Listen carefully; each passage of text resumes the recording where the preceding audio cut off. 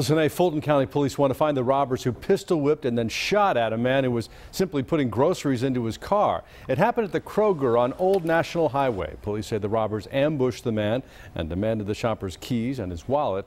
When the victim tried to fight them off, the robbers pistol whipped him. The victim then tried to go back inside the store, and that's when officers say one of the men fired a shot. It hit a window at that store but didn't injure anyone.